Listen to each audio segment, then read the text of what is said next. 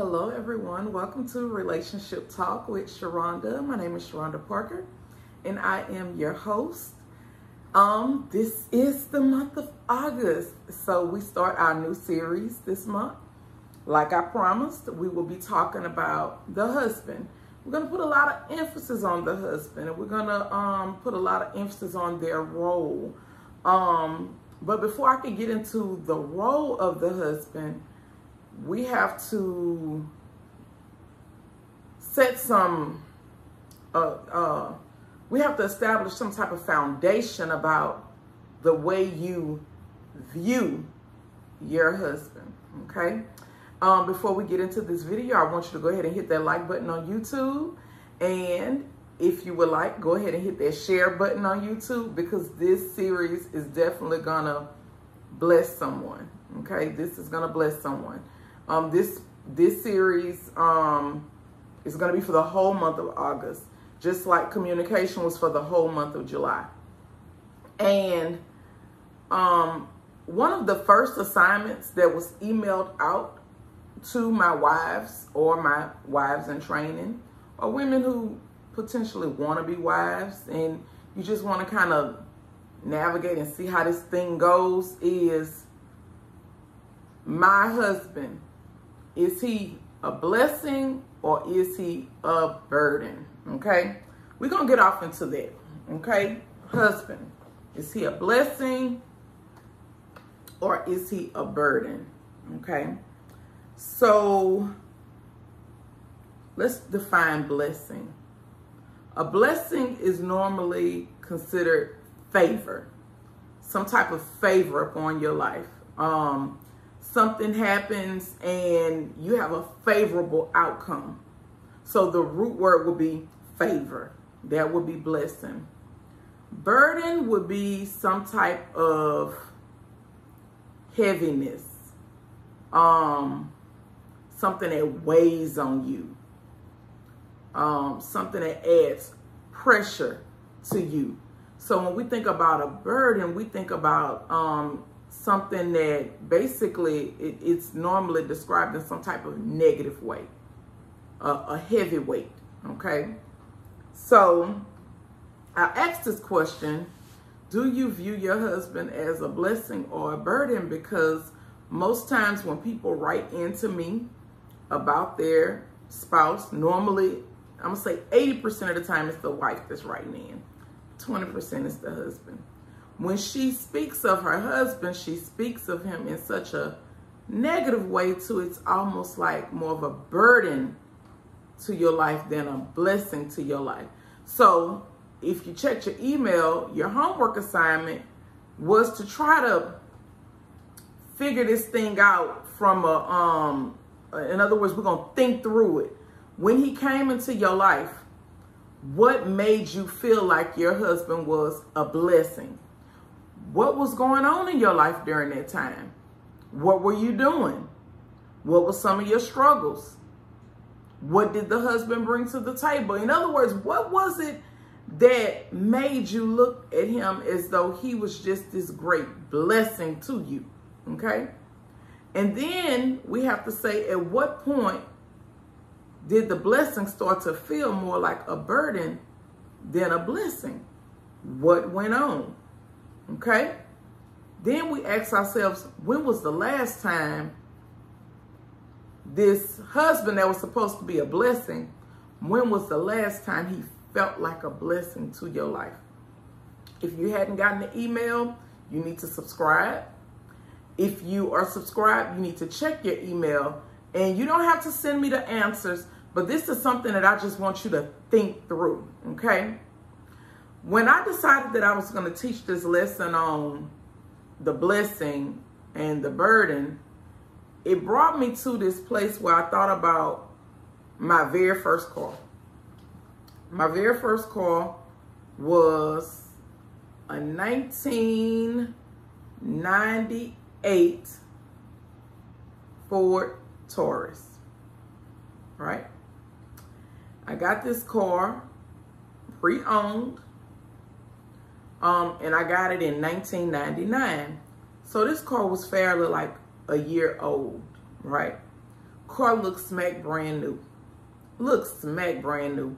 Literally nothing wrong with the interior, not touched, anything. And I needed to get my driver's license.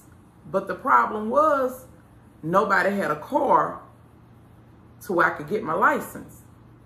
So I ended up buying the car, and I ended up using the car to get my driver's license. Quite naturally, I said, man, this car is a blessing.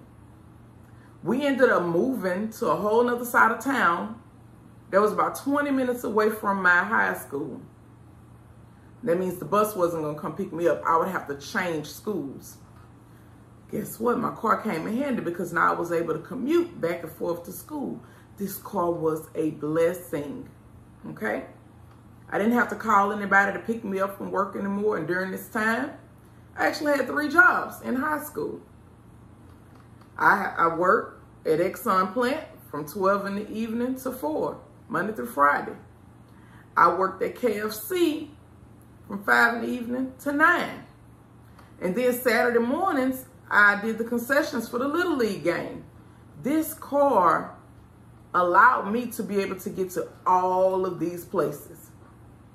It was what I consider to be a blessing. Some months went on, and you wouldn't imagine that a car that was supposed to be brand new would all of a sudden start giving you problems. So the little money that I was making started having to go into the maintenance of this car. And I was having issues with this car. This car started running hot. And then all of a sudden, from running hot, the heads cracked. And from the heads cracking, I needed a new motor. And from a new motor, the car just didn't sound like it did when I first got it. This new motor that they put in, it had a knock to it. And what happened was this car started to feel more like a burden to me than it was a blessing. And I started to feel like when the person sold me the car, I was deceived. And they sold me a lemon, meaning that they had underlying issues that was not disclosed to me. So I started to feel like I made a bad decision with this car. A lot of people feel the exact same way when it comes down to picking a spouse. Meaning, suppose you met this person and during this time you were trying to go back and finish school, and this person came along and it afforded you the opportunity to be able to do that because they was able to catch some of that slack. And you was like, this man is such a blessing because I'm allowed to go back to school to be able to finish my dream. Or you might have met this man and you were a single parent and he was able to come in and help you raise these children up and help you out at the football games and the basketball games. And he was a very involved step parent. And you like, you know what? This man is a blessing, right? Well, suppose you met this man and during this time you were really down and out and maybe going through some type of depression or some type of loss.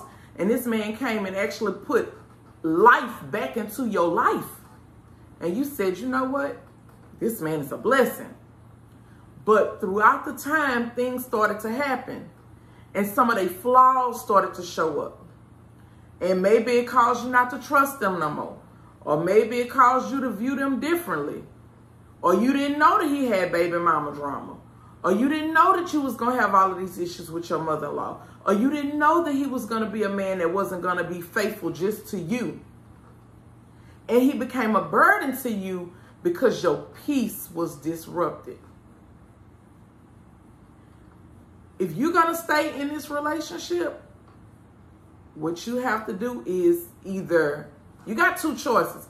Either you can, well, you got multiple choices actually. Either you can leave it and just say, you know what, too much has happened and I can't forgive and I can't move forward. Or you can stay in it and you can complain to anybody that will listen. Or you can make a decision on how you choose to see your husband, especially husbands that have done the work, meaning that they're no longer doing the things that you that you might have felt like caused you not to trust them anymore. In other words, suppose they did step out, because I use stepping out because it is the most common factor that causes us as women to change the way we view our significant others. Normally it's cheating, and it breaks down a barrier of trust that is almost like impossible to be able to gain that back. But what has to happen is you have to remember why you married this person. You have to start looking at them through the eyes that you was looking at them through when you first met them, when you viewed them as your blessing. See, we don't want to, I was reading something, and that's why I wanted to pull this up, because I said, this is good. Sometimes we have this way of, when I got that car, I didn't want nobody to eat in it. I wanted to keep it full of gas. In other words, I wanted to take care of it because it was brand new. And I treated it like it was brand new. But then sometimes what happens is we have this sense of normalcy to whereas we get used to it, right? And all of a sudden, at first you couldn't eat in the car, but now you can eat some fries. First you couldn't drink in the car, now you can drink. Oh, I don't want nobody smoking here. Now they can roll the window down and smoke. In other words, normalcy brings on this sense of devaluing what we have. In other words, we start doing something called taking it for granted, okay? Do not take your spouse for granted. It is easy to take your spouse for granted, meaning that we get used to everything that they're doing for us. You have to constantly remind your spouse of your underlying love for him or her. Appreciate what your spouse does for you and the family. Thank God for the spouse that you've been blessed with. You don't ever want to take your spouse for granted or love upon them only when there's a crisis or there's fear of losing them. We have to be intentional. So, the reason I wanted to do this video today is because I want you to honestly take a look at your spouse, because we're going to get into this whole thing about the husband. But take a look at your spouse. And I want you to be honest with yourself and say, have I been treating my spouse like they are a blessing to me? Or have I been treating them like they are a burden to me?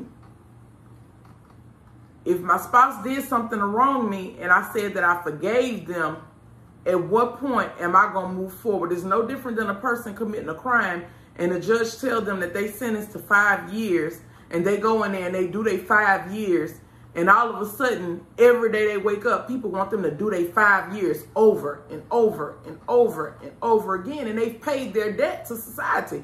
At what point, from whatever it is that your spouse did you that wronged you, at what point do you allow them to grow?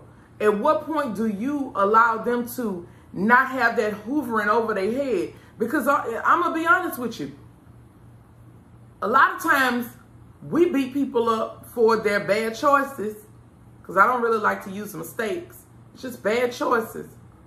But they beat themselves up for the bad choices too, because they have to a lot of times look at the people who they hurt on a daily basis. And it's a constant reminder that they made a bad choice.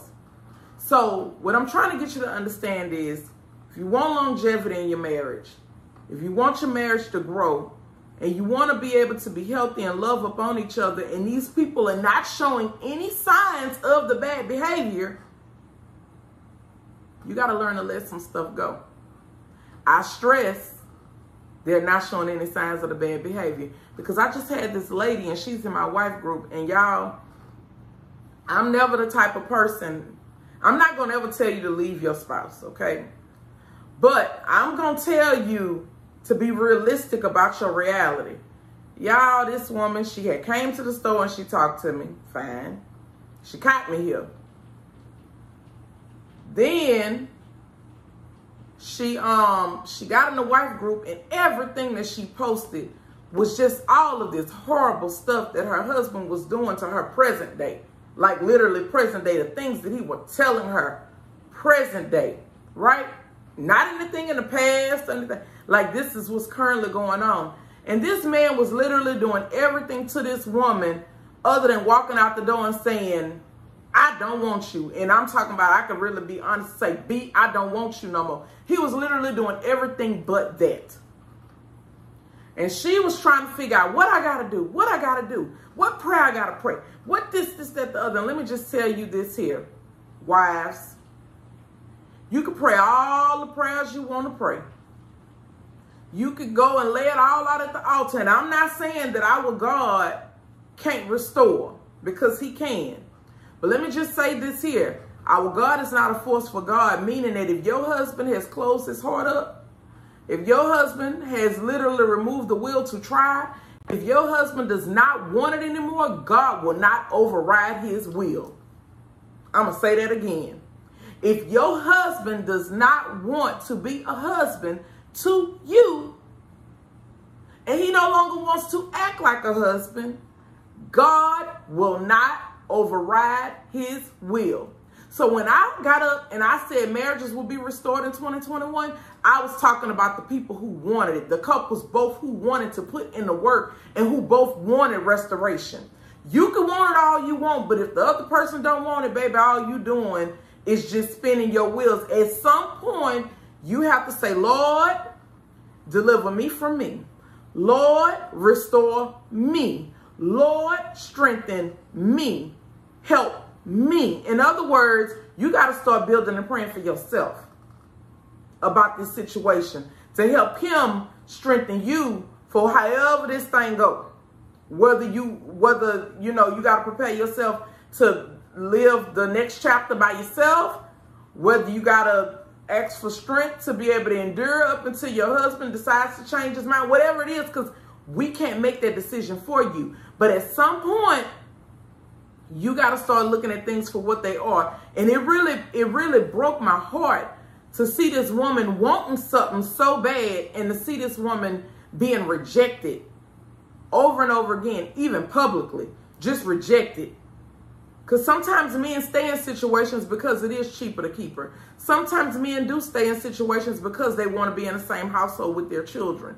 Sometimes men stay in situations because they're comfortable, but it ain't because they want to be there. And you have to be wise enough to know the difference, okay? So, when you're doing this exercise, I want you to look at your husband. Is your husband a blessing to you? Meaning he's bringing favor on your life. You waking up every day, literally loving upon this person, because every day ain't going to be a day to where it's all mushy, and that's romantic type of love. Meaning that every day y'all understand the duty that y'all have to one another. You understand the importance of being there for one another. Or is your husband a burden to you to where you walking around every day feeling like this is just not worth it? This person is absolutely adding nothing to me, our family, this situation, and all they doing is taking from this situation. Because just because you married, God ain't guaranteed nobody no good husband. And that's just the truth. A lot of times people be on this, well, I deserve. Baby, if we all got what we felt like we deserved, we all have it going on. But that's just not the way life works, okay? So, again, I'm going to continue to pray for you. You all continue to pray for me. This is the very first video of the series called The Husband. We're going to break down the role and the duties of a husband. And I also want to say this. Every marriage is not the same. Every husband is not going to be the same. Every husband is going to have strengths and weaknesses. However, the foundation is the same. The fundamentals are the same. Okay? All right. You all be blessed. You all enjoy your day. Like, share, and subscribe.